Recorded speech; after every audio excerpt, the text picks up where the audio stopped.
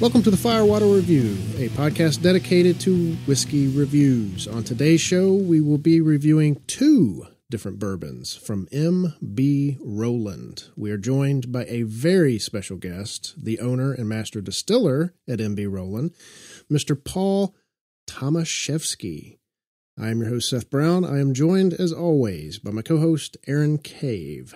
How's it going, guys? Going good. It's great, and I'm laughing because if y'all hear any snarling and growling in the background, that's our new Chihuahua puppy that we happen to have gotten. That's ferocious, and it can take on the world. Oh, it's a good guard dog. Good guard dog. Oh man, I'm glad to have you on, Paul. I'm so glad you can make it. Yeah. Well, thank y'all for having me. Did I get your name right? Tomaszewski? I think you did. Yeah, Tomaszewski. Yeah, I think you nailed it. All right, good. Paul had to teach us right before we hit record. So yeah, thanks for coming on, man. I'm very excited about this. So as I think most of our listeners probably know, Aaron was there in beautiful Pembroke, Kentucky, in Christian County, just one county over from my old stomping ground of Madisonville, Kentucky, there in western Kentucky. But Aaron was there just 2 or 3 weeks ago for a barrel pick with Paul. So, Aaron, do you want to talk a little bit about that and maybe give a better introduction to Paul than what I could probably give? Yeah. I don't remember which show it was, but it was right when I got back. We recorded a show, and I kind of went into the whole experience that I had. And I don't know if you listened to that show or not, Paul, but I pretty much flat out said, I've done probably 6-7 barrel picks, and the one I did with you, I think, was by far the best barrel pick I have ever been on. I mean, it was just so intimate. You were there with us, tasting through everything with us. I mean, we went through four bourbons, and we weren't 100% on any of them, and you took us right back up and pulled two or three more samples, and we found the barrel that we wanted, and then you went on and let us back up to kind of plunder your whole stock. I mean, we went through the rye, the malt, and my God, that hemp whiskey. I tell you what, bread and butter pickles for days. It's definitely different. Oh man, it's crazy. But yeah, you got some great stuff going on there, and I just enjoyed the pick so much. I mean, God, I've never smoked a cigar on a pick before, so come on. It was just it was phenomenal, and I just want to thank you for having us. They go hand in hand, cigars and bourbon. I know. So you just made it. You just put that personal touch on it, and honestly, I can't wait to come back and pick one of those rye barrels. Yeah, me too. I know, man.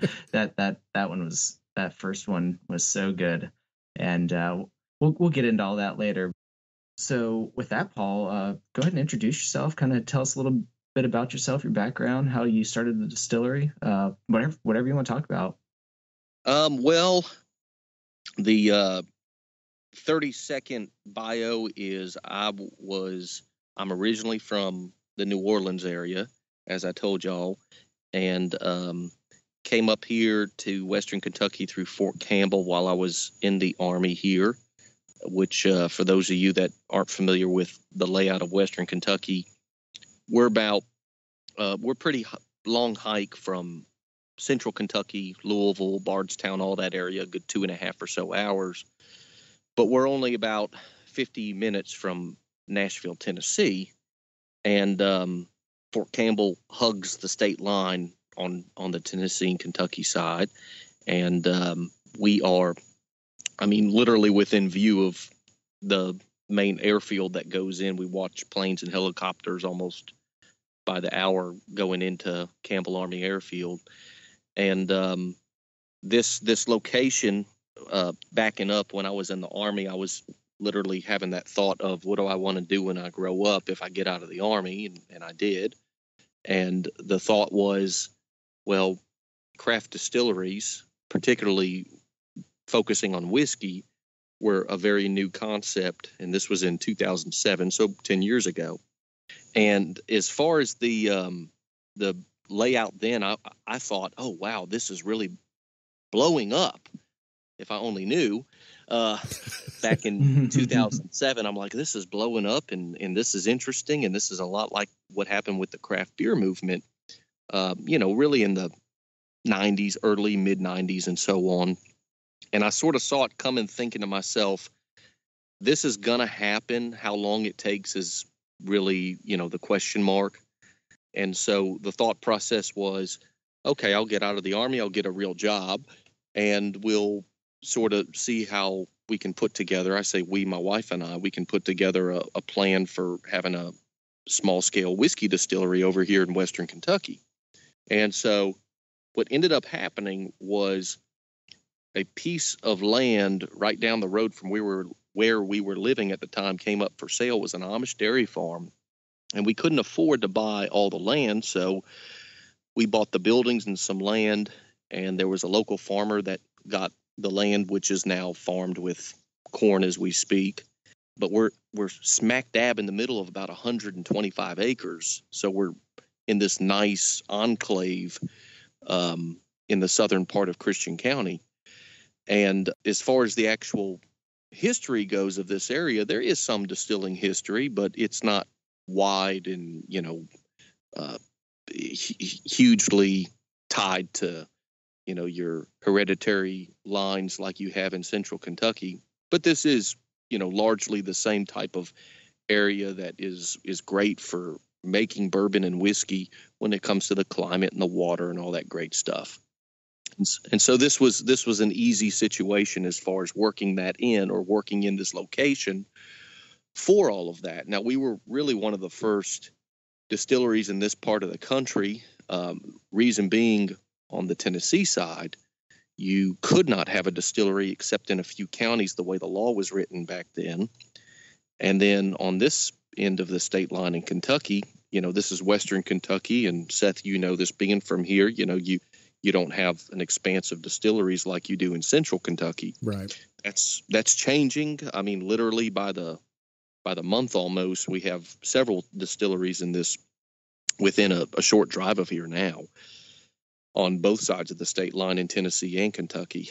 But as far as this location goes, it ended up just being fantastic for both the production side, but then also location-wise, we always thought we wanted to be able to bring people here and visit and, do the whole hospitality side of the business with tours and tastings. And this property is a mile from I-24, one of the main arteries going to Nashville. And, a lot of that has, I would say, gone past what our thoughts were initially. But then at the same time, whenever we put in the distillery, this, and it still is somewhat of a isolated rural location, but I mean, this was not a typically traveled type of tourism venue like you would think of when you go up I-65 or the Bluegrass Parkway in central Kentucky. Anyway, so things have evolved, and we started very, very small with a 100-gallon pot still, and we've gone to a 600-gallon operation where we now have the capability to put away a barrel or two of bourbon or whiskey a day.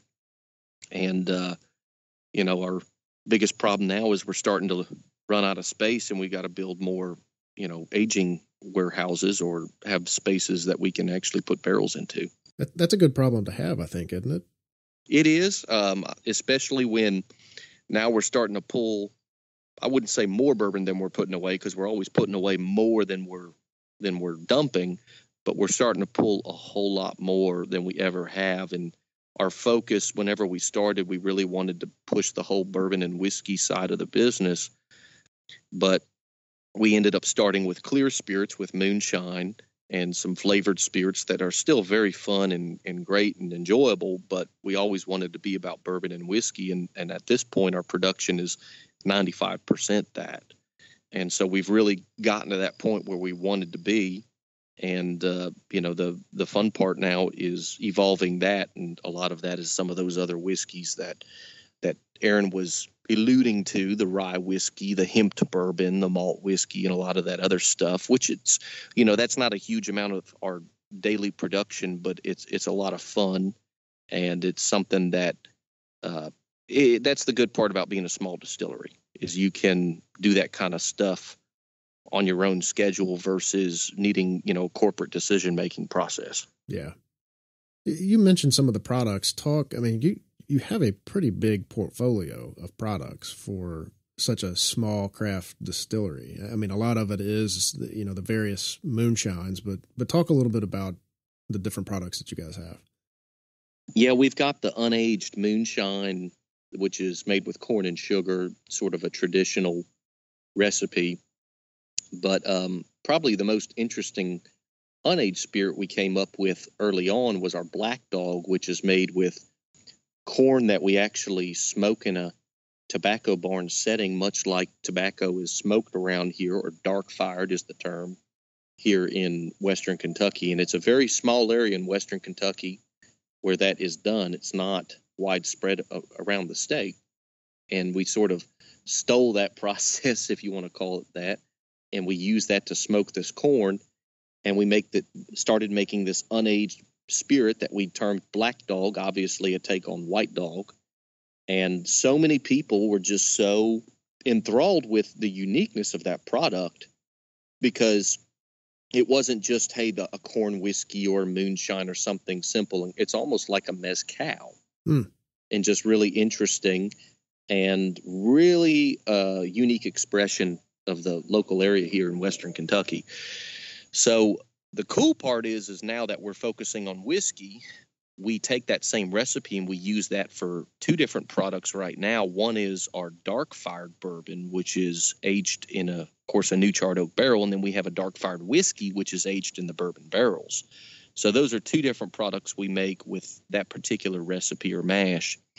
Our standard bourbon mash is done with 78% white corn, 17% rye, and 5% malt. And that white corn, which is the same white corn we use for all of our bourbon or whiskeys if we're using corn in any part of the mash, is right here or grown locally right here in Christian County. And we get it from Christian County Grain, ironically the name.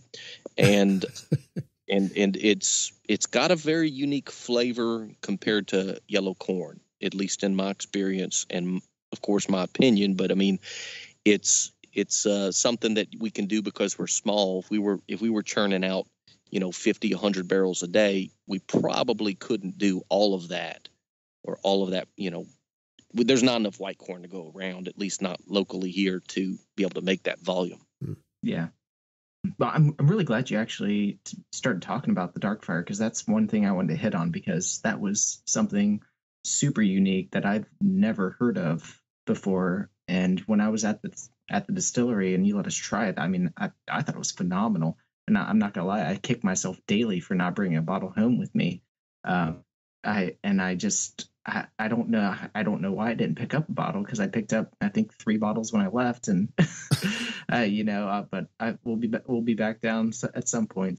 But yeah, it's really a cool thing you're doing there. Well, when we started off, of course, we had more moonshine than whiskey or bourbon, not even necessarily by volume, but also by number of products. And now we're starting to transition to, not to dovetail anything, but to eclipse that, so that we have more whiskey and bourbon products versus moonshine. So we're about to get into our first batch of rye whiskey in the next month or two. And then, of course, we've got a wheat whiskey, a malt whiskey, and some other ones. So, eventually what you'll see if you come here is we'll have 10 or 12 different whiskeys that we'll have regularly. That's not to say, of course, we'll have stuff that we do on a, temporary or one-time basis. We call it a single mash. But then you've got the fun of how you distribute that and what kind of volume you make. And that's what we're going to have to figure out as we, move forward and decide to make more product. How much of this do we make versus that, we don't have the volume to be able to send product out to 50 states or internationally or anything like that. So we're going to have to make decisions based on, okay, where do we want to send product? What do we want to focus on? And what products do we want those to be? Yeah. Well, I think that's where the craft distilling industry is kind of, you mentioned the craft beer industry. It's kind of almost aligning with how that has gone, because there's still some very, very popular craft beers that aren't available nationwide. It's just kind of in their localized area, but they're, renowned throughout the U.S. And I think that just the process of it and being smaller and being more nimble, yes, you don't have the amount of products that some of the larger distilleries have, but you're able to, I would think at least anyway, kind of pivot and do something different a little quicker than what some of the larger distilleries would be able to do, and allow you to come up with some of these product. Yeah, on product, you're right. And one thing that I have noticed with the market, and I say the market, I mean the consumer out there, is, as little as 1 or 2 years ago, the expectation was you put out a product and they expect it in their liquor store because that's what they're accustomed to with your larger distilleries. Mm-hmm. If Jack Daniel's makes a new product or Jim Beam makes a new product and they hear about it, whether it be in a magazine or in something like this, or just on the internet or a write-up or whatever, they're thinking, okay, when can I get it? Where can I get it? And, how much can I get over time? Whereas it ain't going to be that way for craft distilleries, or it's not that way.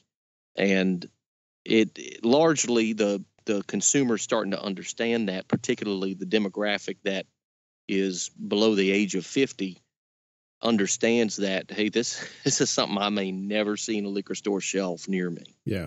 Mm-hmm. But that could be a good thing. I mean, well, I guess in a weird way, that could be a good thing, because it's kind of the supply and demand type thing. Because you put out a good product and people can't get it, well, that just makes them want it even more, I would think. I mean, you think of the Joseph Magnus stuff that's coming out of the DC area. I mean, through a lot of the bourbon industry, people are really raving about that stuff now, but you can't, it's just not available anywhere. Right. And, as time goes by, I think that'll make it fun. You're going to have your hit list of different things you want to get. And it's already happened that way. Not that I'm trying to necessarily compare it to this, but I mean, it's happened that way for years with Scotch. Yeah. With certain bottlings and expressions of single malt Scotch that you can't get unless you're in a certain specific area, whether it be, say, Chicago or New York or LA, San Francisco, or wherever they decide to sell this stuff. The one good thing about Kentucky, for those that are in it and near it, is for the most part, anything made in Kentucky is going to, hit the ground there. Yeah. So what do you see as one of your biggest challenges right now? I would say it honestly is as we grow, where do we send product, and in what form is that as far as volume, and which products we can or decide to send to certain areas.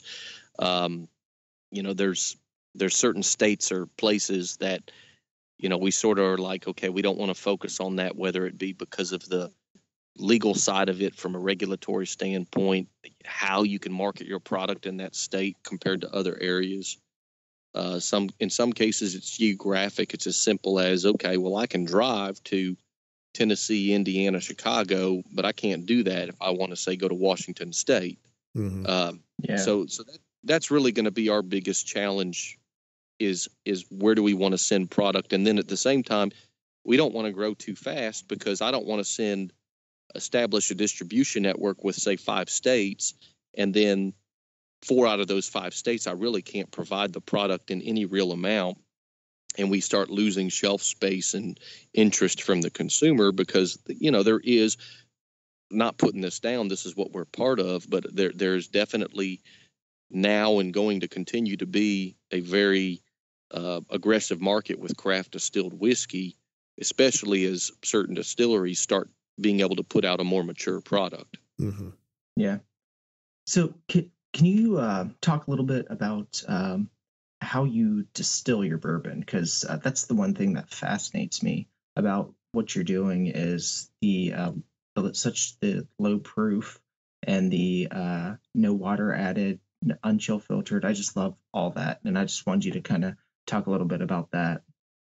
Well, when I got interested in whiskey, which was in 2004, so not too terribly long ago, and started studying and understanding the nuances of different production techniques, I thought about when we wanted to actually make product, I thought about it from the standpoint of, as a consumer first. And I thought about, well, how do I want to make this product? How would I want to make this product, or how would I want to buy it? And sort of thinking through the long term, looking at, okay, there's going to be 100 craft bourbons or whiskeys down the road. I want to be in that top 5 or 10 as far as uniqueness, as far as authenticity, and just the overall technique and the way that we make our product. And so we basically make our whiskey or our bourbon very, very inefficiently. And what I mean is we pot distill it. We distill it at that low proof, like you were alluding to, Aaron. We distill it at 110 proof, which is pretty darn low. And then we go straight into the barrel, as opposed to distilling it at, let's say, 140 proof and cutting it back to 125.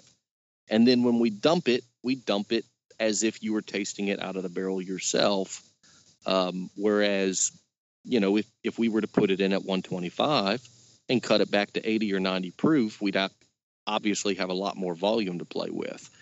And of course, the whole chill filtration and how that comes into play. I mean, by not cutting it back with water, we don't have to chill filter to have the aesthetic look that everyone wants, as far as that unhazy, clear looking spirit on the shelf.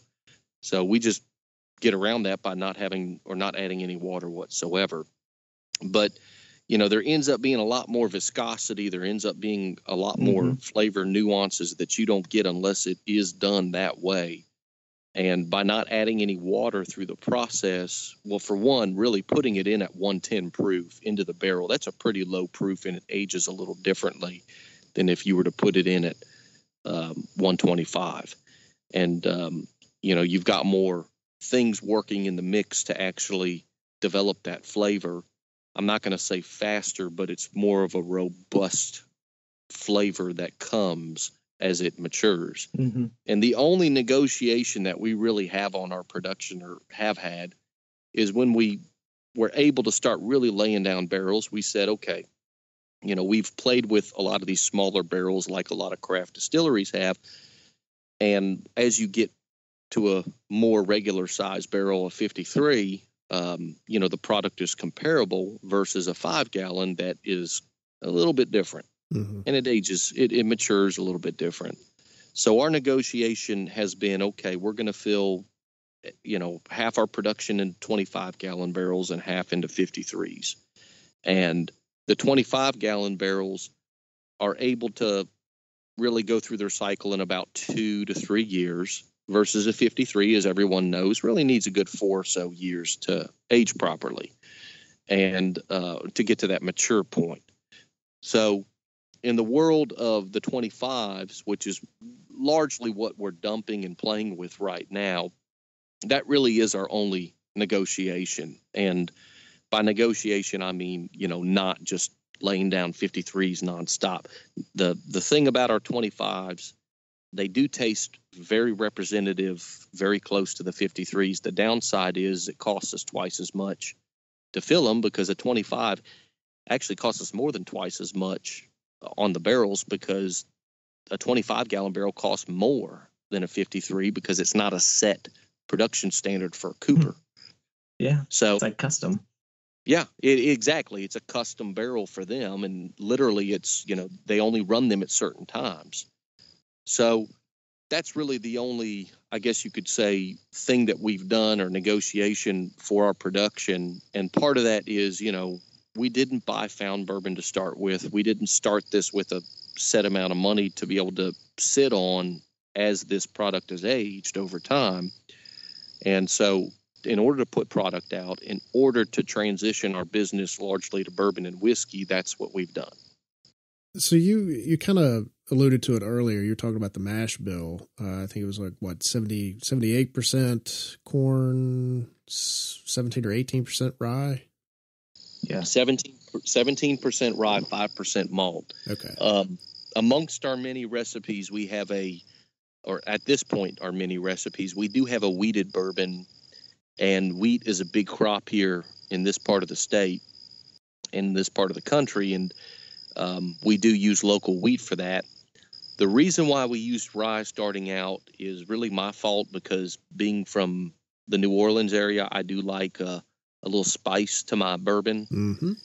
And so I said, I like wheated bourbons, but I'm more of a rye bourbon or rye bourbon kind of guy. Mm-hmm. And so that was our standard recipe that we developed, was with a decent amount of rye, having that 17% rye. I mean, that's medium high. It's not super crazy high as far as rye goes, but it's definitely, there's no question when you taste it, you definitely get some spice from that rye. It's a very big contributor to the flavor. But, that being said, I'm interested to see what happens with our wheated bourbon as we evolve, and who knows, that might be something that we start making more in volume, based on the way people respond to it. Yeah. But you said it was your fault that it's a rye. I wouldn't say it's your fault. I would say we can thank you for it being that way. Yeah. Yeah. Me and Seth, we're rye. We're high rye guys. So yeah. Not to hang any carrots out there, but I'm also like you, Aaron, and probably you too, Seth. I'm a rye whiskey fan too. Yeah. Oh yeah.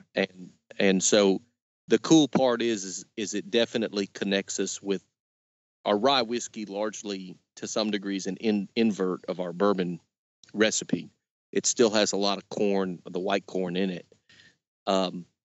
So you get that body and the notes from the white corn, but it would seem almost wrong to not, if we're going to make as much rye as we are, which isn't a huge amount, but it's definitely, after bourbon, the largest production that we have as far as whiskey types. If we were going to make that, it would seem almost wrong to have a wheated bourbon and then a rye whiskey, as your main two production, products. Yeah. Yeah. You mentioned that you like it a little bit spicier. So with that being said, did you just kind of like start playing with the different percentages to come up with the mash bill that you have, or how? I've always wondered that. How do you come up with the mash bill that you're using? I mean, obviously you guys play with it a little bit, but right. How do you finally set on one saying, okay, this is what this run is going to be? Well, we did early on. We did play with some different recipes, and we saw the results of, okay, if you're going to use 25% rye versus 15% and so on. The way we settled on ours was we definitely wanted the white corn to stand up front and to be the focal part of the flavor profile, because it's local, it's white corn, it's different, it's unique in that. And it's actually softer in flavor in some ways compared to typical yellow corn that's used for bourbon production. So we didn't want to go over the top with our rye, but we did want to have a good, expression of it there. Yeah. So that's why we did settle on the 17% based on some earlier recipes we did, and just thinking it through. We want it to be there, but we don't want it to overdo it. We do have, for example, a recipe we did with, I think, double the amount rye, roughly 30%, 32, whatever it is. And to me, it almost tastes like a rye whiskey. It's great. It's wonderful. But, I really want it to scream bourbon, and I really want that white corn to stand up front. Well, I think based on the samples that Aaron sent me, you nailed it. Yeah, definitely. Well, do you want to talk a little bit about the two that we'll be trying? Yeah. The now that we have enough barrels to actually, sample and go through, we don't have a huge brick house, as Aaron saw. We've got about 500 barrels or 600, something like that, aging. But we do have enough to where you can actually, as you're tasting them, what we're finding is about 1 out of 10 barrels sort of have a unique flavor and something that, you don't want to add to anything else. You want it to be a single barrel. So that's how we come up with our single barrel. Every single one is different. It is not looking for a certain flavor profile. It's they find us, we don't find them, so to speak. When we go through and taste the different barrels, we really like it. We say, this has got a flavor that we just don't want to touch. And so we bottle it as a single barrel. So you taste one next to another, completely different whiskeys. It's not like we're trying to find a certain amount of spice flavor or a certain amount of wood flavor. It just based on the feedback, from when the tasting notes, really. But when we do our blends, that is definitely something that we're getting into now that is a whole lot of fun. It's a hard job, but someone's got to do it, is putting these blends together. And some of these blends, it's amazing how you'll add this barrel to that barrel and just get completely, different animals when it comes to the way the resultant product is. And some barrels you taste and you're like, that's good, but it's not that great. But when you go and you add it to a batch or with a few other barrels, it really helps that whiskey stand up. So what we end up having with our batches is there's going to be some variation from one to the next. So this is batch 36 that we're tasting, which is different from our next batch or our previous batch to some degree. But you'll also know when you taste it, it has a definitive flavor that's representative of us. I love it. So I'm looking at batch 36, and it's 680 barrels or bottles. Sorry. So how many barrels is that roughly? That's going to be about 7 25-gallon barrels, because when we dump a barrel, we'll get so we fill it with 25, we dump it, we get about 20. And when we dump that 20, or the 20 gallons, that ends up being obviously 100 fifths. And that right there is about the median of the volume that we get when we dump a 2 to 3 year old barrel from any aging. And so in this case, it was a little light, 680, but it was 7 barrels. And so that means that, you might have had a little bit more loss from certain barrels that might have been closer to the end of the rick house where the afternoon sun is radiating on some of these barrels. Could have been a leak, which we pay attention to, but that stuff does happen a little bit. And, some barrels actually, you'll dump and you might get a half gallon or maybe a full gallon extra, but consistently it ends up being right at about 20 gallons or 100 bottles whenever you dump it. And so this particular batch, I remember when we dumped it, we actually did 2 batches at once because we pulled about 12 or 15 somewhere in there barrels that all had this good, mature, full flavor, ready to be done kind of note to them.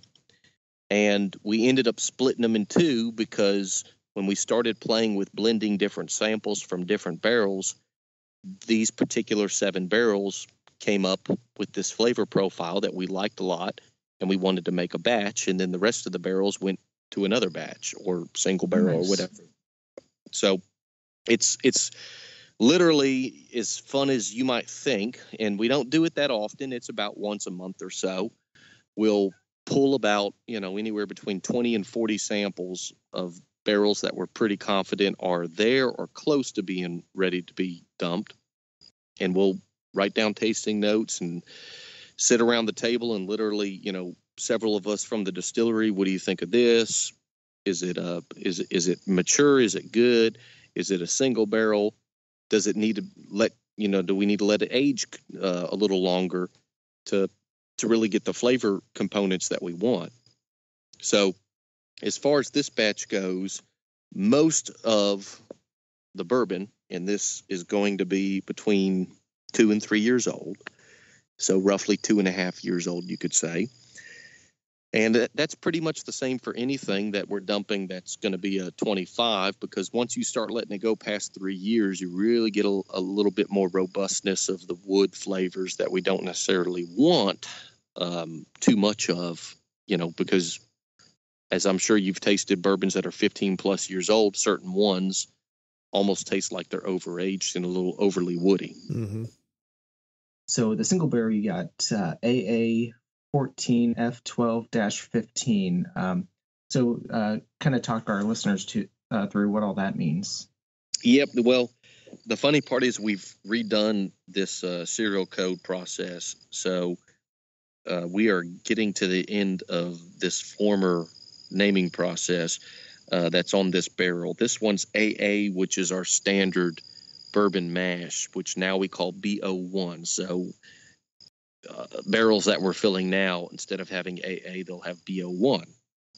And then the 1-4 on there is for first use of the barrel, and the 4 is a number 4 char. So now we have BO1A4, because A meaning the first use on the barrel, and 4, of course, number 4 char. And then everything else after that's the same.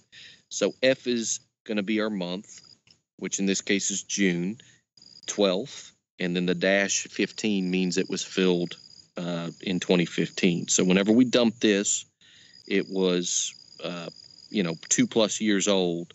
And the AA 1-4 is simply, just like I said, our standard bourbon mash, our 78% white corn, 17% rye, 5% malted barley. If this were a dark fired bourbon, it would be AB, or currently now we use BO2. I know, really creative, but we're trying to actually be more explicit now, or descriptive, with the BO being bourbon, because now we have all these other recipes. So we've got RY1, we've got, BO4, we've got WH1 for wheat, and so on. So it would start getting very confusing if we have all of these different recipes, and you need this whole ledger to explain, well, what is DA and what is EB, So some people like that because it's almost like cracking a code, but honestly, it makes it harder for employees and people that work here, because then they're walking around, okay, so they're having to sort of translate it in their head as they're looking at barrels or pulling samples or filling. And so, it's one of those things when we started, it was like, hey, AA, that makes sense. It's our first mash. And that was back when we had like 2-3 recipes. And now we've got probably, 20 or 30, many of which we only make, very rarely. So I'm not saying that we have all 20 or 30 whiskeys all the time. Yeah. So speaking of making the product, about how often per week are you actually making a product? We run typically about 4 times a week. And like I said, when we run, we'll make enough to fill a barrel. Capacity wise, if we were to run 24/7, we could fill about 15 barrels a week. And, every year we've made a little bit more. Next year we'll probably go to, 6 barrels a week and so on. And some of that stuff is actually refilled bourbon barrels that we dump. So it's not all first fill new charred oak aging. Mm-hmm. Most of it is, the vast majority of it's going to be bourbon and rye and new barrels that we're filling. But generally speaking, 4 times a week seems to be sort of the world we're in right now. And as we have more product come out and we dump more, and we can take some of the proceeds, in air quotes, I'm doing quotes, from those dump barrels, we can put that into more so that we can fill, whether it be 6 barrels or 8 barrels or whatever we end up doing next year or the year after. Cool. Well, do we want to take a break and try some of this? I think we shall. Yes, let's do that. Paul, you good with that? I'm fantastic. Yep. Good deal. All right. Well, we'll take a quick break, and when we return, we will share our notes on MB Roland Small Batch number 36 and MB Roland Single Barrel AA 14F12-15.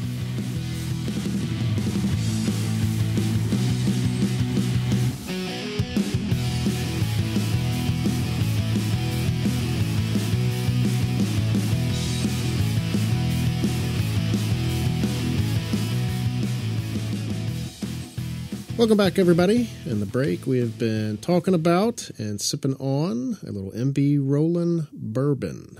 So per our usual format, we'll let Aaron kick it off, then we'll hand it over to Paul, and I'll be interested in hearing what he has to say about this stuff since he is the maker of what we're having tonight. And then I will bring up the rear as usual. So Aaron, take it away, brother. So the first thing I want to note before I jump into any kind of review is the proofs on these. The small batch is 110.6 and the single barrel is 110.8. So very, very close in proof. So it's going to be kind of interesting to see how this plays out, just being such close in age range and proof to see what the difference between blending and just a single barrel is. On the nose on the small batch, I got up front, I got a lot of like sweet creamed corn that kind of follow toffee and vanilla kind of follow with a little bit of brown sugar. I get hints of raisins, a little bit of pecans, get little notes of chocolate kind of floating in there. I pick up some nice smoky notes, some nice cinnamon, a little bit of clove. And on the tail end, just little hints of oak. The palate's great. It's creamy. It's sweet. It's very viscous. It's got a lot of caramel and brown sugar. I even get some maple notes. I get a lot of dark chocolate and cinnamon. The rye and the pepper really kind of jump out at you. And then get little hints of leather, and I still get that smoky, like a smoky oak, almost like a campfire, but not quite. And the finish is long. It's real sweet. A lot of brown sugar. The raisins are back. Get some like red pepper. It's like just a nice, little bit of cinnamon, and just little hints of oak. Overall, it's for a 2-year bourbon. It's amazing. There's a reason I went down to pick a barrel of this stuff, and it's just good. I give this an 88 out of 100. I love this pour, and I think it's great.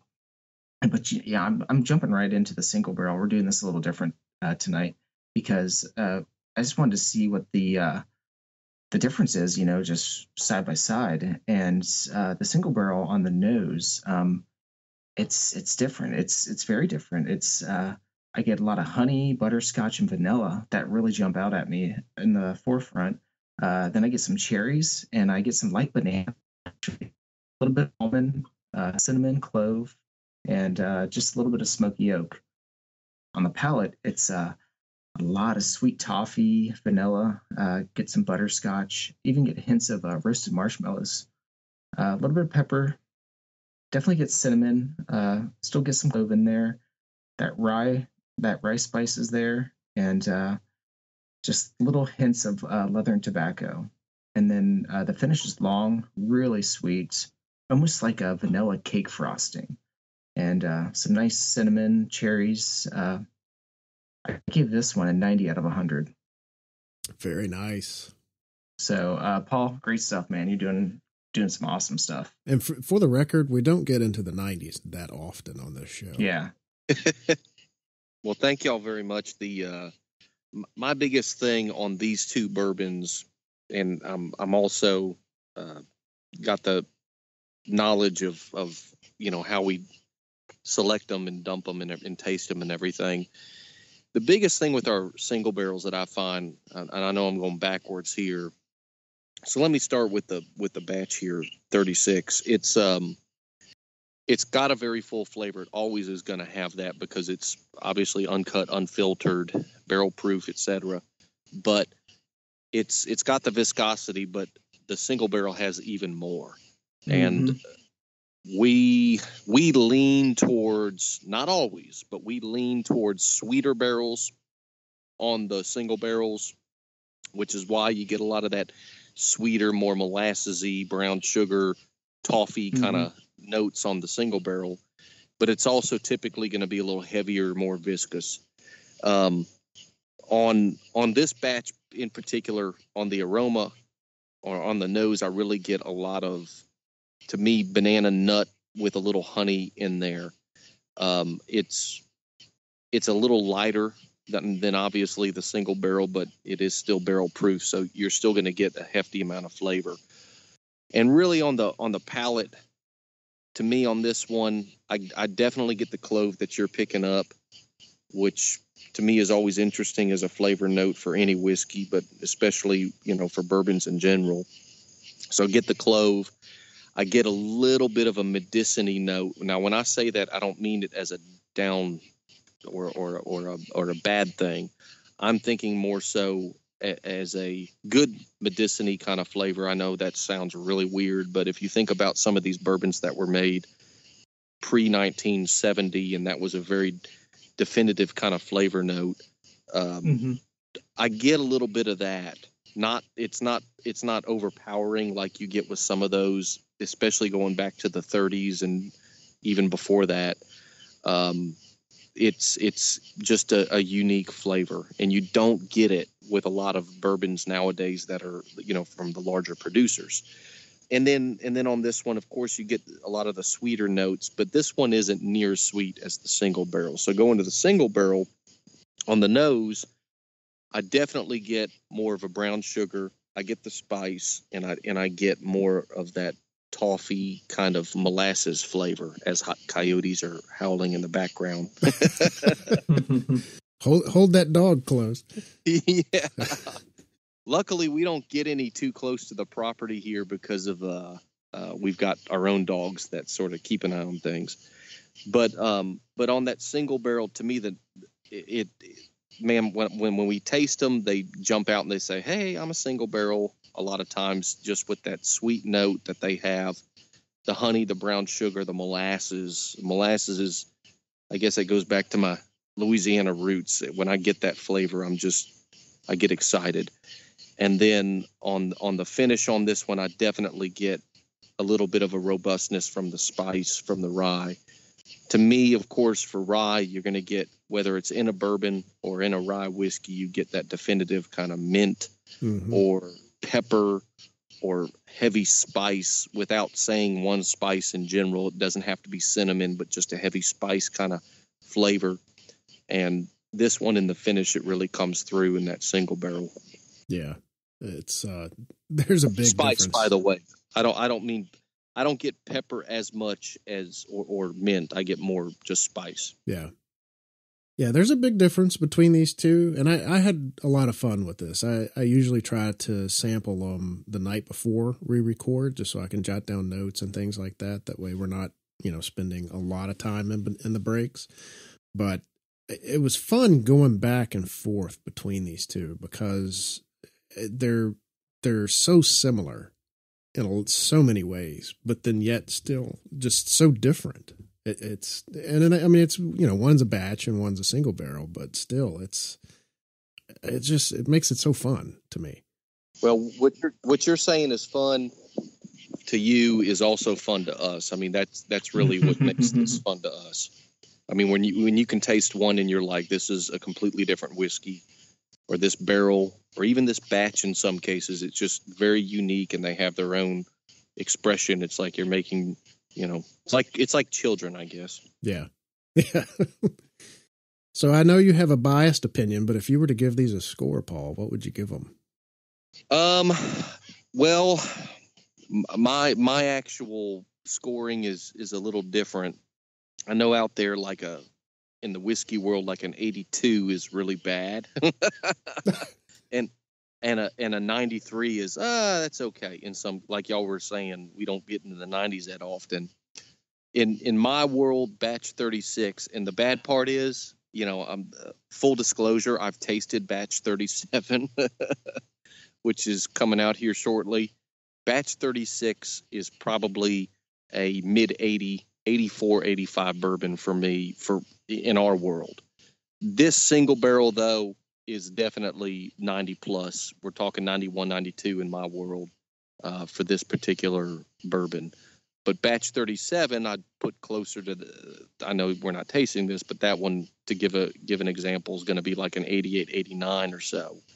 It's just so interesting how some of these different bottlings that we do, and it's a lot of it's personal preference. I'll say that too. Perfect example is some people taste certain single barrels, whether they taste them here at the distillery or at stores or whatever, and they think it's the greatest whiskey they've ever had in their life. And I'm thinking to myself, it's not very high on my list as far as different stuff that we put out.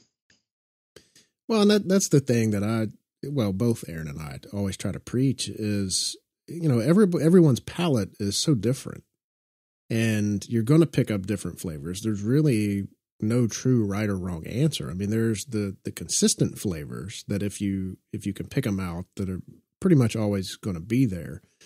And then each whiskey has its own uniqueness. But I mean, I always say, drink what you like, how you like it. And I was just going to say, drink what you like. Yep. So there's that too is what makes this all fun. It's just there is no right or wrong answer, and just find what you enjoy and go at it. All right, my turn. I'll admit, Aaron, there for a minute, Aaron sent me 2 samples of these, and he has them numbered 3 and 4, and then has written down what number 3 and what number 4 are. And as he was going through his notes, I was looking through mine, and there for a minute, I was wondering if you got mine backwards. Oh. But I don't think you did. I think we're safe. Because you mentioned some of the flavors and some of the aromas on the small batch that I was getting on the single barrel. But anyway, I'll get into it now. The single barrel, I got very light oak, some vanilla, caramel, super light nutmeg, a little bit of that banana flavor that you guys both mentioned, I believe. What really jumped out to me was the darker baking spices, the cinnamon, light brown sugar, allspice, and then a little bit of honey. It kind of brings back the Aaron, I don't know if you ever heard me mention the cinnamon and sugar grinder that we have that we use for like toast. That kind of brings back that aroma to me. Is it like cinnamon toast crunch? Yeah, that's exactly what it is. Yep, that's exactly what it is. It's cinnamon and sugar. Yeah, it's good stuff. So I was getting a little bit of that here. Just a great nose, really great nose. The palate for me, that kind of, not in a bad way, but it shows to me that it is a younger whiskey than what the nose kind of lets on. You get more of that sweet corn, but it's good though. It's a great sweetness that comes in there. It's not like, this is young. It's very grain forward. That's not what I was getting here, because it's got a fantastic mouthfeel to it. Very creamy, very viscous, got a great body to it. And I had a note here that I was guessing the corn to be close to 70%. And this was before Aaron even said anything to me about the mash bills. So I was kind of proud of myself for getting close to it, at least anyway. But on the palate, I was getting some of that sweeter corn, cinnamon, very light honey, and oak. The corn and cinnamon kind of mingle really well together.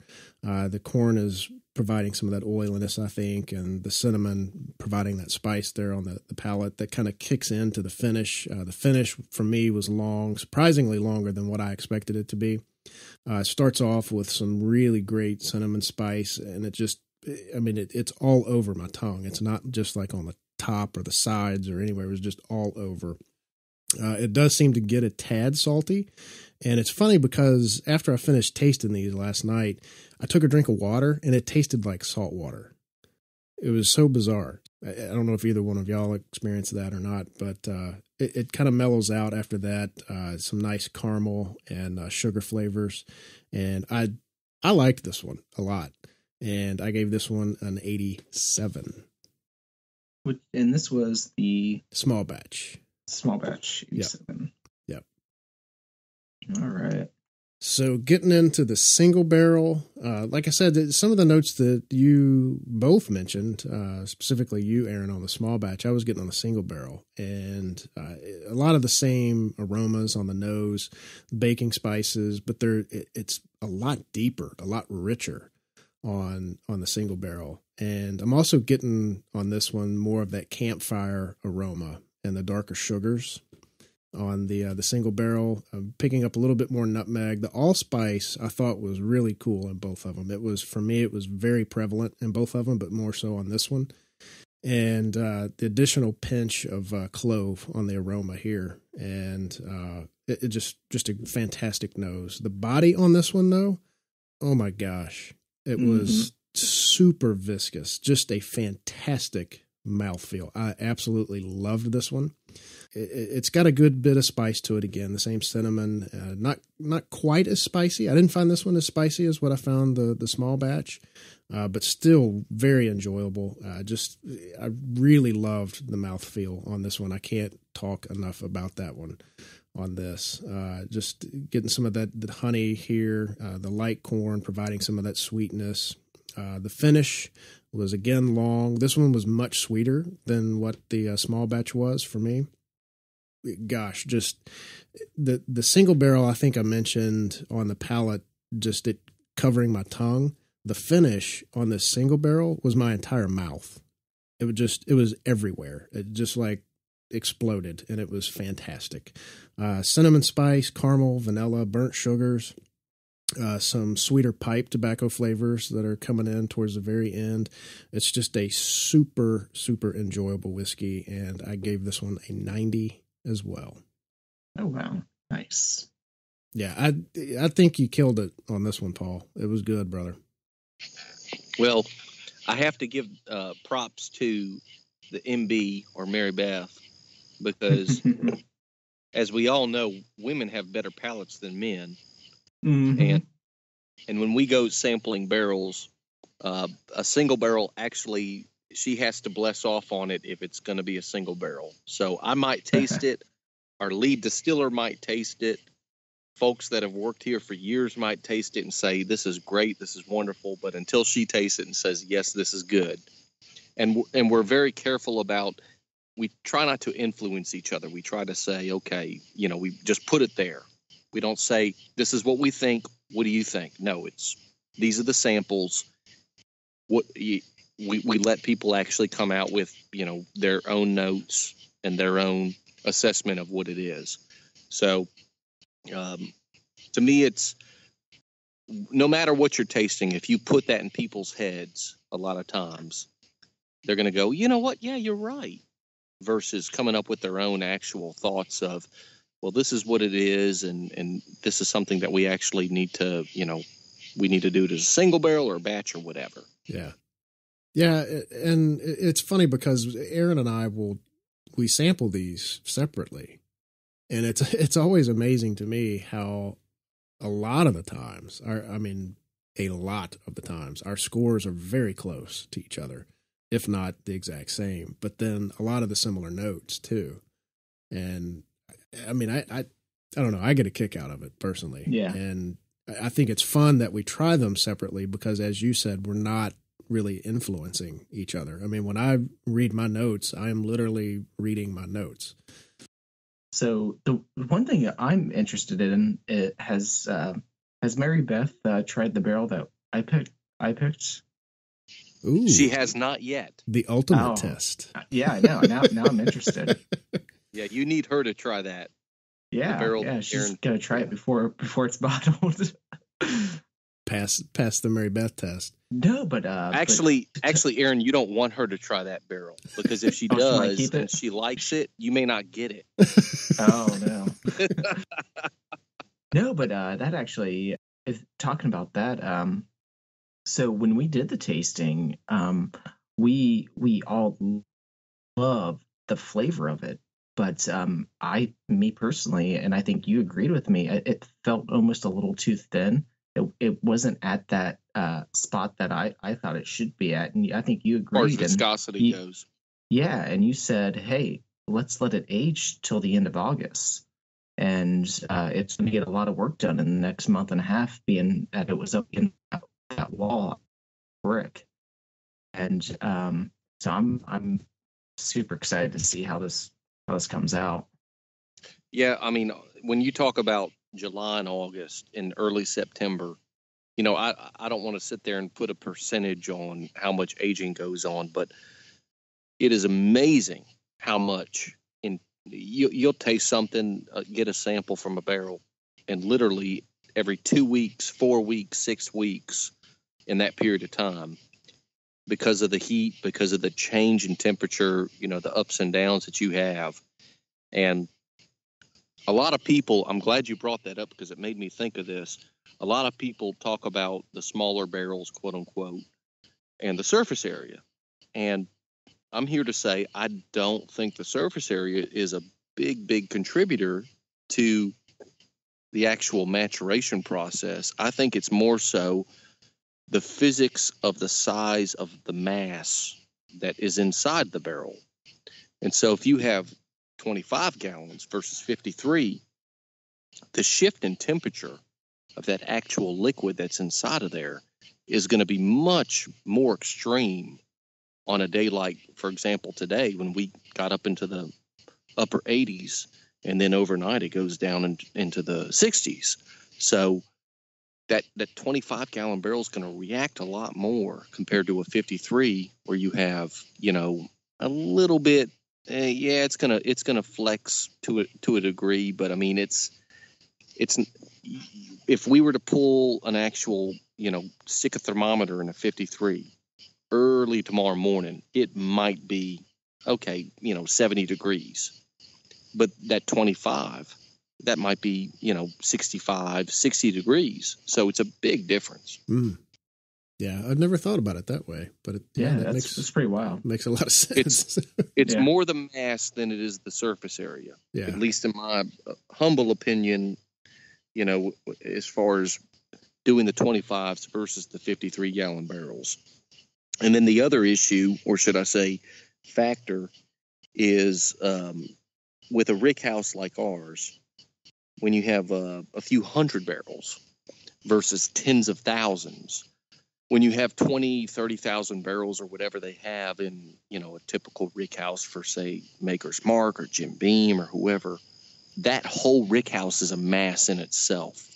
Whereas ours, not so much. I mean, it's not like the barrels are going to regulate the internal temperature of the actual, barn when you walk in.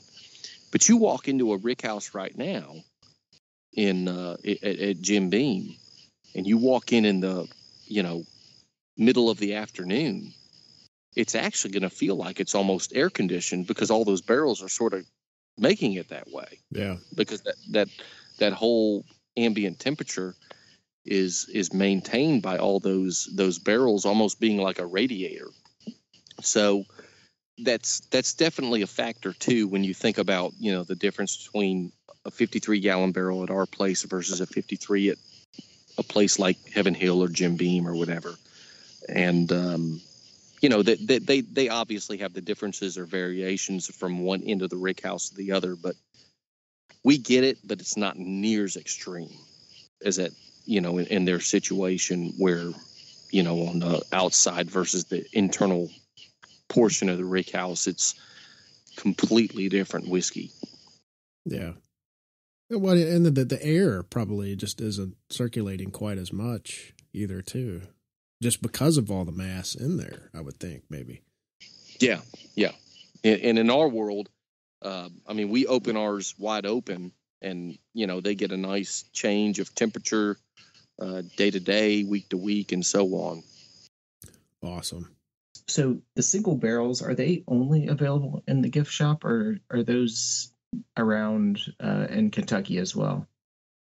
Well, I just sent out a whole bunch of samples to some stores, and we're going to let them determine what they want to choose as far as single barrels. So we're really starting to get more aggressive now with barrel picks as far as, stores or groups of stores, because obviously some of these places, they have like 5-6 locations or more. Mm-hmm. But it's also on the table too for any state that we distribute in. And the thing is, though, you see single barrel on the label, it's going to be different if you get barrel, A versus B versus C. So Yep. It's literally a different animal every time you go to grab one. In most cases, and if it's a 25-gallon barrel, it's only 100 barrel or bottles typically. Mm-hmm. It's not that many. So we're starting to put those out a little bit more, but generally speaking, it's one of those where it's got to be the store that really gets behind it and gets interested in having that unique product. We thought about initially when we started doing the single barrel where they'd order up, okay, we want 10 cases of single barrel. We'd send it to them. But I don't think that's going to be it long term. I think it's going to be more so the barrel picks by the stores themselves. Yeah. And then they say, okay, this is ours and it's got a certain flavor and we're, proud to have it. So definitely in Kentucky, they're going to start, as far as the consumer, you're going to start seeing it a lot more. Yeah. So you mentioned states that you distribute in. What, how far do you get outside of Kentucky? Well, one of our bigger states is Illinois, and obviously Chicago is a big part of that. We sell in Tennessee, Indiana, Maryland, D.C., and Delaware, and we also sell a little bit of product in Louisiana. No reason why we sell there. Oh, I can't imagine. But what can I do to get you to Georgia? I was going to say, what about Ohio? Well, in Ohio, you're not too far from Kentucky. That's the good part. I know. That's why I drive down all the time. And in Georgia, we're definitely open to going there too. But we are looking to very shortly here start sending some product to California. Oh, and good. we've been very careful about how we've wanted to do this. It's a good fit as far as the distributor, and we feel like it's the right time to be able to send the volume of product that we need to send to make it worthwhile for us. But also, I mean, California is obviously a very, very big state, so it's like 5-10 states depending on what you compare it to. So that's going to be something that's coming down the pike here very shortly in the next 2 or 3 months. And then one state that we have on our radar that we're interested in is Georgia. Texas. Georgia. I knew it. Georgia. I knew he was going to say Texas. Yeah. Oh, I got to put you in touch with some people, I think. Well, also Florida, because we like to go to Florida as often as possible. I'm in between Kentucky and Florida. Well, that's all right because my parents are in Florida. So worst case, I could have them pick up stuff for me if you get there. So let's figure this out right now. How about Seth? We just meet in Kentucky at MBR and we just pick our own barrel. I'm game. Easy peasy. I'm game. Well, I have got to segue that with this. So a good time for y'all to do that. Now it's going to be pretty busy, but I mean, still a good time would be August the 21st when the total solar eclipse comes through and the point of greatest eclipse is on Christian County, Kentucky. Basically there. Yeah. Oh man. Right here where we are. Yeah. The eclipse barrel. Oh, total eclipse of my heart. Sorry, I couldn't resist. Man, that place is going to be a madhouse. I know people back home that are renting out their homes and basements and stuff for that, but that would be a cool time to do it for sure. Oh, yeah. It's amazing. We've got people from Canada, from England, from California to New York and everywhere in between, and they're coming out here. It's amazing. And during that weekend, we're actually having 13 other distilleries from Kentucky here, and they're going to sample product, and we're going to have a neat little event there on that Friday and Saturday, so August the 18th and 19th, and it's really going to be just an interesting type of setup here as far as the people coming in. I mean, this area has been planning it and thinking about it for a long, long time.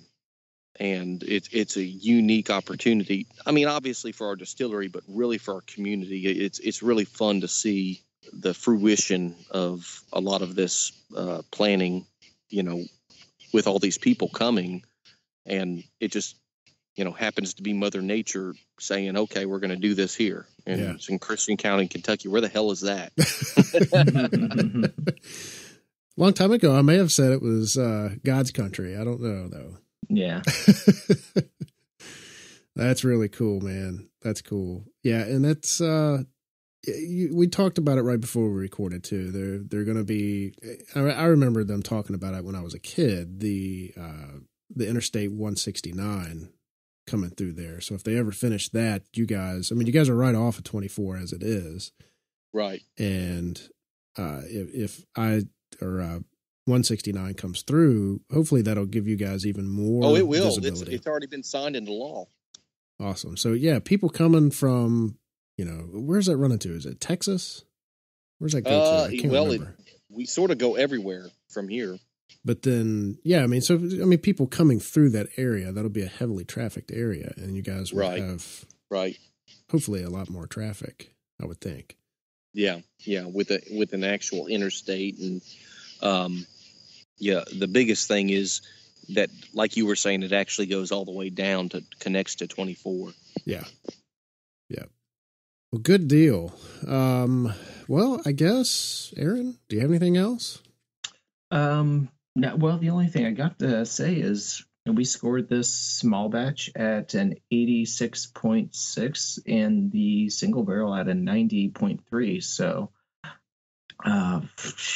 these are awesome scores, and all I have to say is if you're in Kentucky and you see MB Roland on the shelf, grab a bottle. And let your wife try these too, Paul, and let us know what she would score them. Yeah, definitely. And keep that single barrel. And I am gonna have her try Aaron's barrel. I don't know what happened to the other half of this. Barrel. I know. We only got two. Four bottles?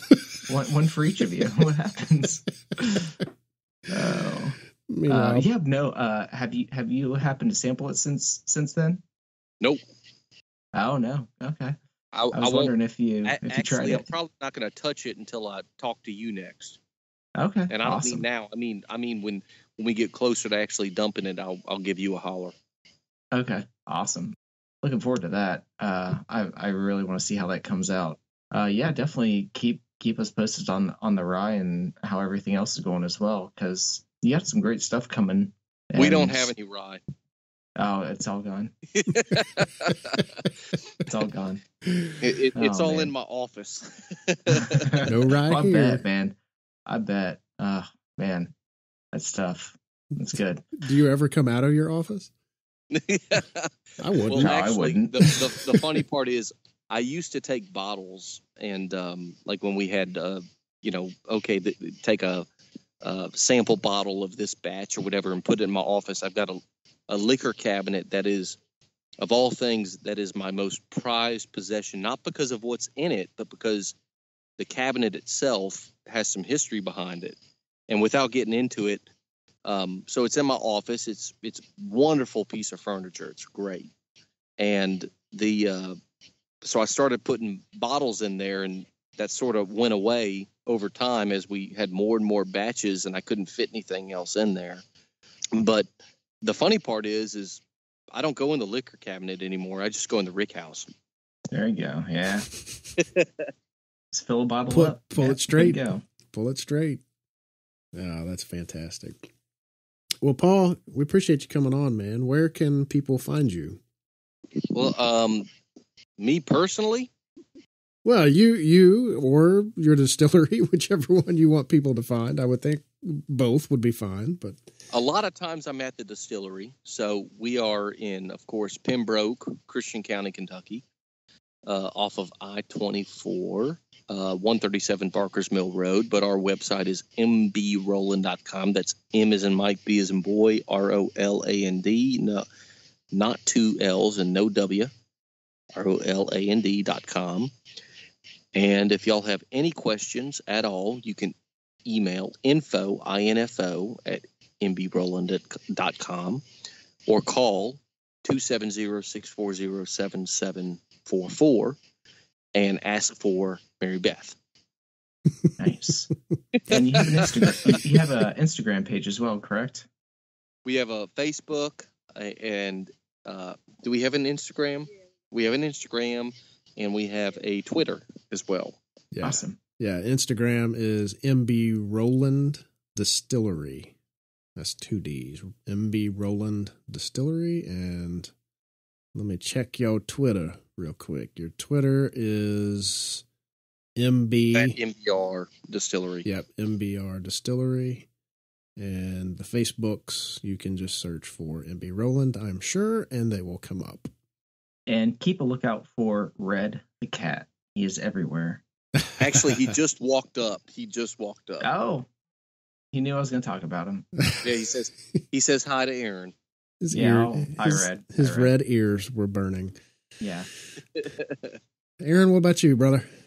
Oh, yeah. So you can find me, as always, here on the Firewater Review. You can find me at Bourbon Cave on Instagram and Twitter. I write single barrel high proof bourbon columns for the Bourbon Zeppelin, and also write for the Sons of Winston Churchill.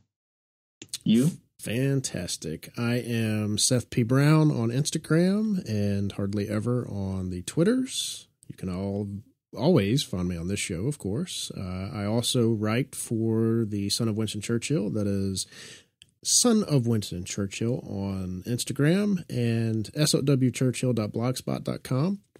Check that out. I just put up, Hassie just posted a review that I just finished for Rebel Yell Single Barrel 10-year bourbon. So check that out. And you can find all of our shows, all of these shows, and all of the ABV Network shows in iTunes, Google Play, Stitcher. You can find this one on YouTube.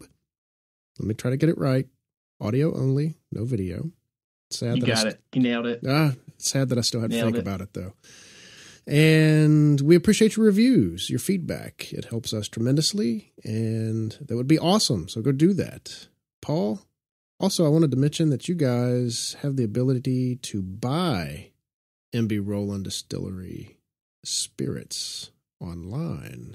So Correct. go check that out as well. At pstreetwines.com. Yes, sir. Where you can actually link to it ordered from... a bottle the other day. Oh, did you? Nice. Yeah. Yep. So, yeah, they've got several of the products on there. You can link to it off of the MB Roland website and check that out there.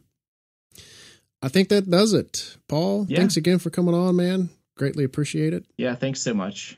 Well, thank y'all for having me. I really enjoyed it. Yeah. Yeah, it was a good night. Good times. Good times. Yeah, definitely. And we'll be in touch, and I'm definitely hoping to be back down sometime to pick another barrel, because you're doing some great stuff. Yep, absolutely. And Aaron, real quick, speaking of that, what were the final scores? Oh, final scores: small batch 86.6, single barrel 90.3. Awesome. Yep, fantastic work. Really, not that I'm trying to change the venue or the direction here, but I'm really interested to see what y'all score a rye. I can't wait to try it. I'd be interested to score it. You did try it, Aaron. Yeah, well, I was going to say, I think when I tried it, I looked at you and asked how much, didn't I? So, I mean, I guess that tells it right there. I wanted to buy that whole barrel, and you said you couldn't sell it to me. I see a trip in our future. Yeah. I can't wait for that release. We just have to break into Paul's office to get it for right now. Yeah. No, I don't put anything in my office anymore. Oh, that's right. Never mind then. We know where you are. Well, thanks again for coming on, man. Greatly appreciated. It was a good time. Cool, guys. Thank you. Yes, sir. Yep. And that does it for this episode of the Firewater Review. Until next time, please drink responsibly and cheers. Later.